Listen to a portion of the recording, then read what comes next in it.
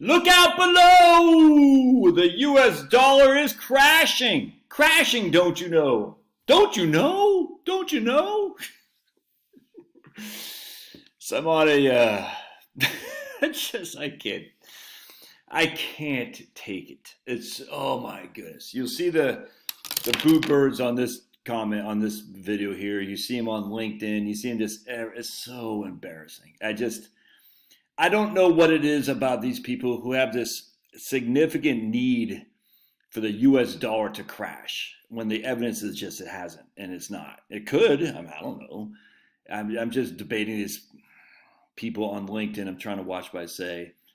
You know, they think Social Security is a raw deal. We'll do another video about that. And I'm just like, you don't even know how it works, dude. It's mind-boggling. And other people here like, let's see. I'm going to show you this comment. It's funny. There you go. All right, so this is my video I did yesterday about 5% government bonds.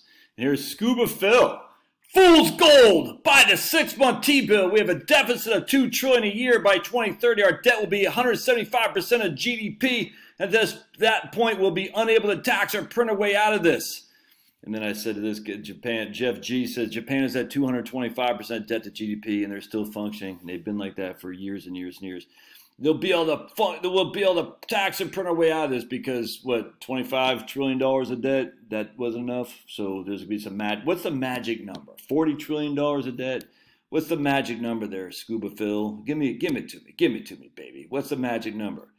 The argument was the debt to GDP ratio would put us in default. Then Jeff points out Japan, and people want to deflect that by saying apples to oranges. Don't use the debt to GDP ratio as a reason for American default then, because your proven debt to GDP does not prove that. But then we got, I don't know. It's my goodness. So watch this. I'm going to show you something else here. Watch this. Hold on a second. So here's Denny. When I said the government bonds are no, and we'll get into what I'm just talking about in a second. He said, no risk. Did you make this video 10 years ago? Government bonds have no risk. No risk. Default, there's no risk of default, no risk not paying your premium, not paying the interest. There is literally no risk. Government bonds are the risk-free investment. All right, so let's do this. Here's this guy. It's going to default. I don't trust the bond market for the next 3 months. They're my 10 years. Hard to get the interest when the principal has been stolen through evaporation and theft. Right here. You're a fool to believe there's no risk. There's always a risk. There's always mitigated risk, but no such thing as no risk. All right, well, that's idiotic. We're talking investments. Government bonds are the risk-free investment. All right. So we hear all these people perpetually. Then I'm debating on this thing on LinkedIn, which I won't show you, but about the Social Security. It's just all these people need something to be pissed off about. And I don't want to be pissed off because the reality is that they're wrong. I'm right. I'm right. So let me just share with you this. I'm going to show it to you once and forever, once and for all. End of story. The U.S. dollar is not being crushed. It's just not. It's so stupid.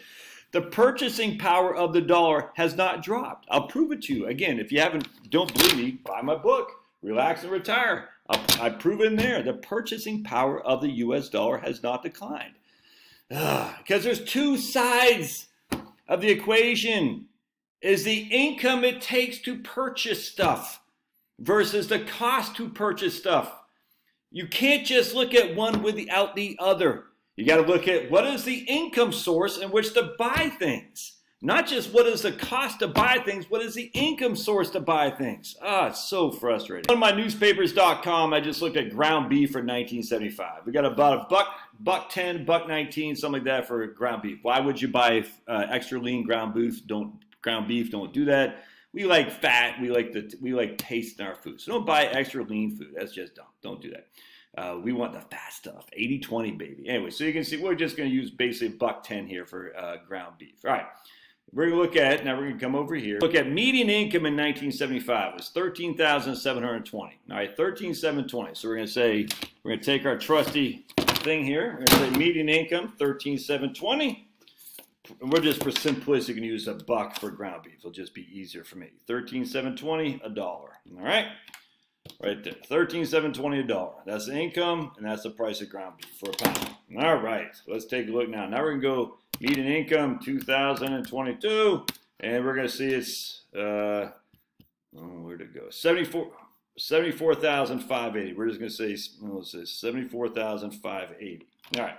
So the median income has gone from 1975 to 2022. Has gone from 7,4,580 divided by 13,720. That's gone up by 5.4 times. All right, 5.4 times X, whatever that is. So it's increased by 5.4 times. All right, so now let's go over to price of ground beef in 2022, shall we? Let's see what the price of ground beef in 2022 is, shall we? See, it's about $4.80 price of ground beef, a pound of ground beef in 2022. All right, so U.S. retail price of ground beef about $4.80. All right, so we take our trusted calculator here, and we say, it's just fun proving the naysayers wrong. I don't even need a calculator to figure that out. So that means the price of ground beef has gone up by 4.8 times. The price of median income has gone up by 5.4. The price of ground beef has gone by 4.8. Has the dollar collapsed? Has your purchasing power dropped? No, it has not. That's just stupid. It's silly, and people are going to say, but, how about this? They're going to always, but how about they're going to say a house and a car. All right. Well, we know for a fact the regulation on the car industry and the home industry adds another 25 to 35% on the cost. In fact, I was just reading the other day about where they're trying to mandate more EVs in Michigan and Maine and stuff, and that's just going to increase the price of cars. It's just regulation does increase the cost, but it's not because the dollar collapses, because it increases the cost, man, because your stupid regulation. That's just a fact. I would love to hear these people harp against regulation as opposed to the dollar collapsing, because the dollar hasn't collapsed. I mean, come on. Here's the price of a dozen eggs in 1970. It was 70 cents per 1975, 70 cents per dozen. All right, I just bought some. I keep doing that. I just bought some 2 dozen eggs at Costco for $4.39. I mean, and then and they say, well, the price of a home was the average price. What was the average size of a home in 1975? Do you want to know? It's about 1,400 square foot. The average home now is about 2,400 square feet. I mean, the car has heated seats, has all this fancy schmancy good time rock and roll stuff. Back then, you had to roll your window down. You didn't have air conditioning. Yeah, I was watching an old video from Ward Cleaver. He was doing some video on how to sell cars. He goes, well, this one has a heater, Mrs. Smith. You want a heater in your car? Yes, Ward, I want a heater. It wasn't Ward, but it's like he's doing a roll. I want a heater. Okay, well, this one has a heater.